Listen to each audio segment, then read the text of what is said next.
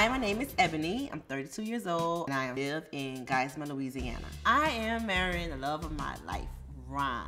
We met at my former job when I was a middle school teacher, and we have been blossoming a relationship ever since. My name is Ronald. I'm 45 and I'm married to Ebony.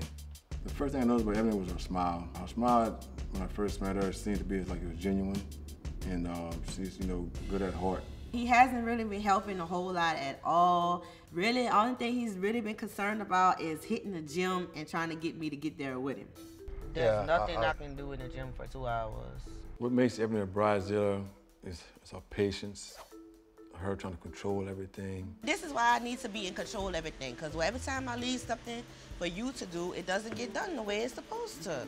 I have to have things my way. It drives me crazy when people try to take the control from me. I need to have the control. I need to know what's going on in the ins and outs of my everyday. I don't need other people butting in. I'm going down the aisle. I don't care what you say, if I'm late or not. My makeup is gonna be on point.